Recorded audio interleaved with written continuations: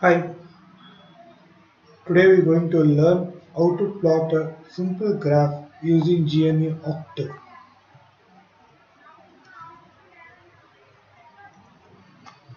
Let's get started.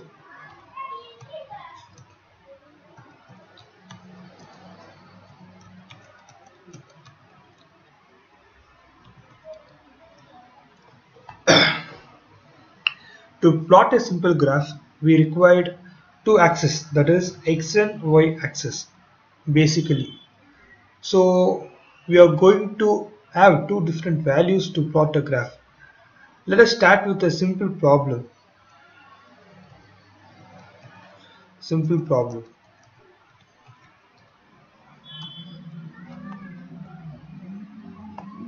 So I'm going to assign a value on the x-axis, that is nothing but a is equal to 0 1 2 3 4 5, 6 unit like 6 unit, which I am going to plot on the x-axis. Now I am going to assign for the y-axis b is equal to 10 20 30 40 50 and 60. So these are the value for the y-axis. So plot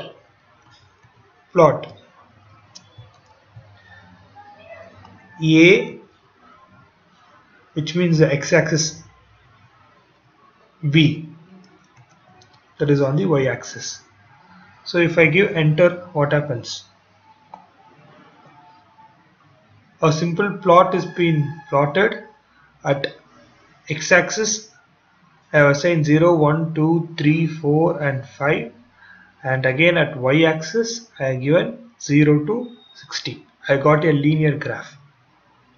So this is a very simple way of plotting the graph, a simple problem. We'll solve one more problem.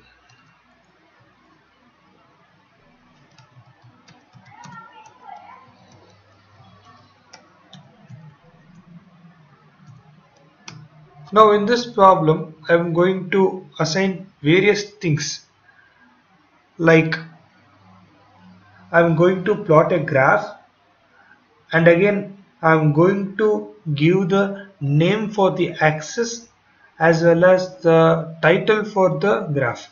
We'll see how it works. So let me assign the x-axis first. So x is equal to linspace 0, 10, 100. In between we are using comma. What does mean by linspace means? So in between 0 to 100, 10, 0 to 10, we are going to have 100 different values. A space of, like, in between 0 to 10, we are going to divide this 0 to 10 in terms of 100 parts. You can see here.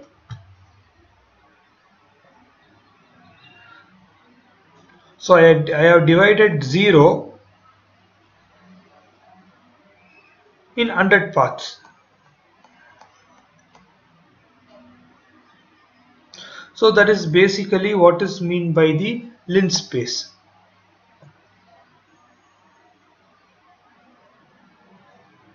So that is the value I have assigned for the x-axis. Now for the y-axis.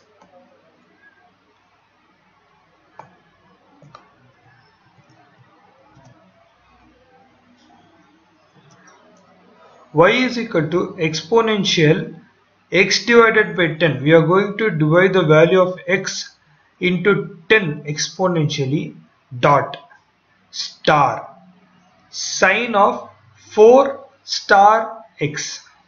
So we are going to introduce a trigonometric term, sine.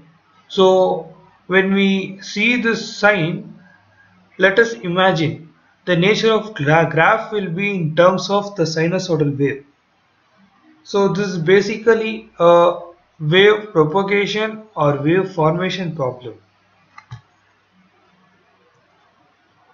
Okay, now let us plot this graph.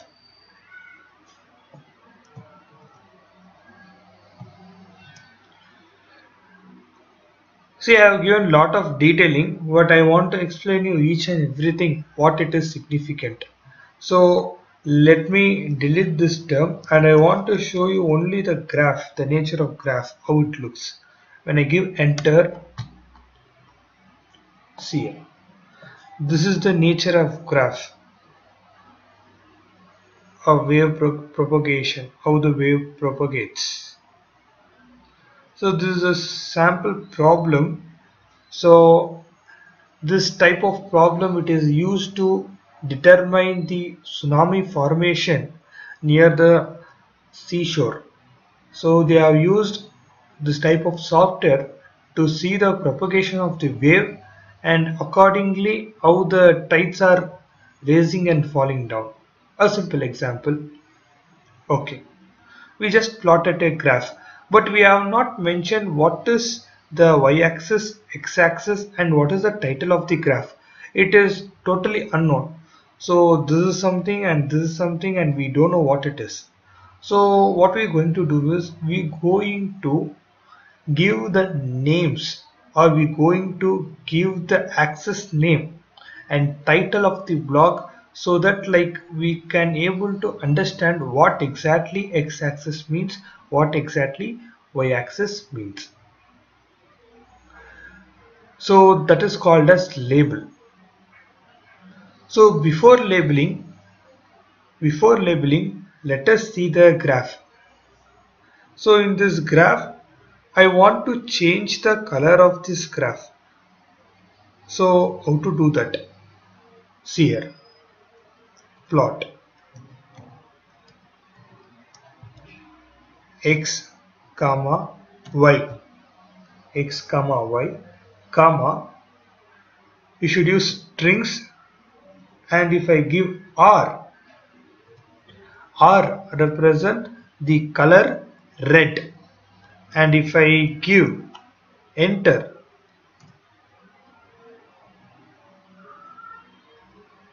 look at that, the color of the graph is being changed from blue to red.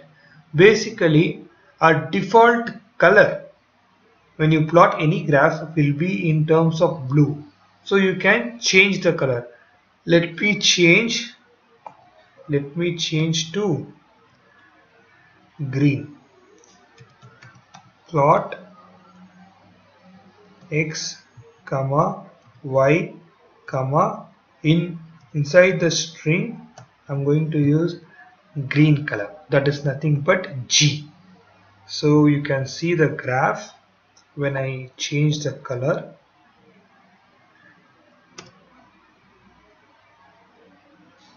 Yes, can you able to see there is a change in color from red to green. By this way you can assign or change the color. Okay, so when I see this plot, it is very thin line. It seems to be very thin line. So I want to bold this line. So what I'm going to do is I'm going to use plot x comma y comma, let me use the same color green comma, I'm going to use inside the string line width,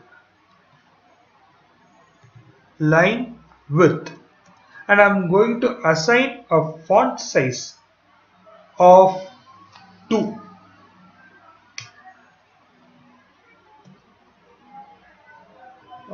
Let me give some 5 so that I can see the boldness of the line, and enter. See, the graph line thickness is being changed. It has become bolder. So by this way you can increase the width of the line. Okay, let me give labeling to the x-axis and y-axis. X label in bracket I am used as time in second. Inside the string I am used time comma second. Similarly, let me give labeling for y-axis. So it is a function of x. Inside the string we are given the function of x. So y in terms of function of x and x is in terms of time in second. Okay, we'll see the graph. Yes, it is updated with respect to time.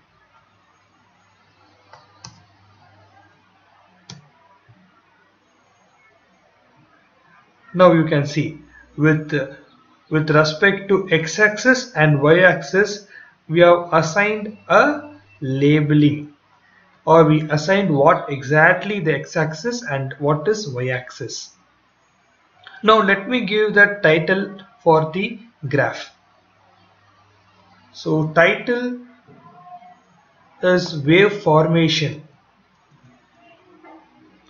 Title is wave formation. TITLE inside bracket, inside strings we need to give wave formation. Let me see the graph. See, now you can able to see the graph is full and the graph has a lot of sense.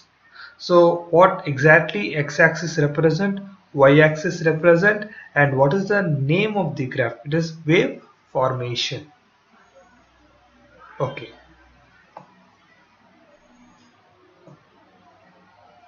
You can see with respect to grid size also. You can zoom in and zoom out, all these options. It is easy.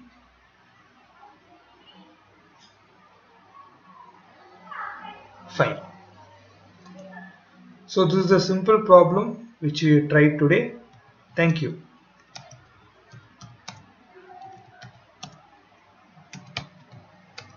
See you soon.